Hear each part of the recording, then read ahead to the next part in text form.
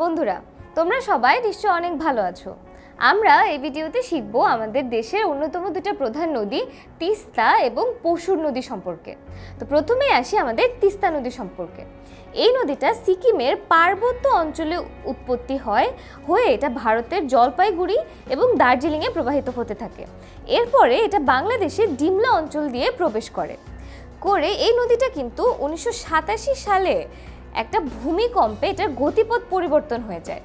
ভূমিকম্পে গতিপথ পরিবর্তন হয়ে এটা পুরাতন ব্রহ্মপুত্র নদ যেই দিক দিয়ে প্রবাহিত হতো সেই পুরাতন গতিপথে এটা প্রবাহিত হতে শুরু করে। তো তোমরা কি জানো যে 1787 সালে কিন্তু আমাদের যে ব্রহ্মপুত্র নদ ছিল সেটাও কিন্তু গতিপথ পরিবর্তিত করে যমুনা নামে প্রবাহিত হওয়া শুরু করে।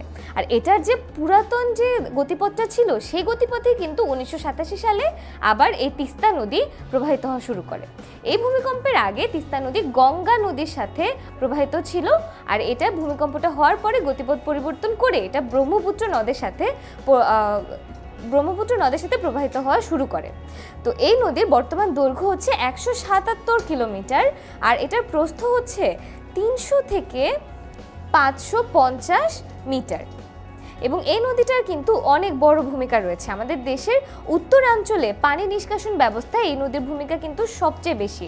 এছাড়াও তিস্তা যে বাঁধ প্রকল্পটি আছে বা তিস্তা ব্যারেজ প্রকল্প, এই ব্যারেজ প্রকল্পটি 1997 থেকে 98 সালে নির্মিত হয় এবং এই ব্যারেজটা ওই অঞ্চলে পানি সংরক্ষণ, নিষ্কাশন এবং সেচ ও বন্যা প্রতিরোধে অনেক বড় ভূমিকা রাখে। এরপর আছে আমাদের দেশে আরেকটা নদী, সেটা হচ্ছে পশুর নদী। এই নদীটাও কিন্তু খুলনা, রূপসা এই অঞ্চলটার জন্য খুবই গুরুত্বপূর্ণ। এই পশুর নদীটা খুলনার দক্ষিণে ভৈরব বা রূপসা নদীর সাথে আরও দক্ষিণে প্রবাহিত হয়ে ত্রিকোণা আর দুবলাই দুটো দ্বীপের ডান দিক দিয়ে প্রবাহিত হয় এবং এটা মংলা নদীর দক্ষিণে সুন্দরবনের ভিতর দিয়ে গিয়ে একদম বঙ্গোপসাগরে পতিত হয়।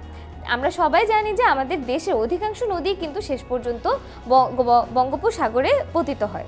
এই নদীটার দৈর্ঘ্য হচ্ছে 142 কিলোমিটার এবং এটার প্রস্থ হচ্ছে 460 মিটার থেকে 2.5 কিলোমিটার পর্যন্ত এবং এই নদীরও কিন্তু গুরুত্ব অনেক বেশি।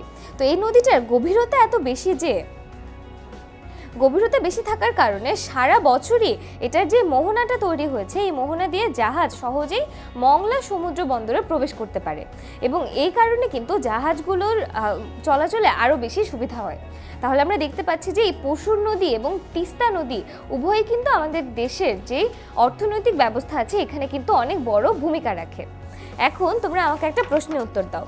প্রশ্নটা হচ্ছে কোন নদীর মোহনা দিয়ে জাহাজ সহজেই সমুদ্রে প্রবেশ করতে পারে? তাহলে তোমরা অপশনগুলো পড়ে ভিডিওটা পজ করে উত্তর দিয়ে ফেলো। তো আমরা জানি যে পশুর নদীর মোহনা দিয়ে জাহাজ সহজেই মংলা সমুদ্র বন্দরে প্রবেশ করতে পারে।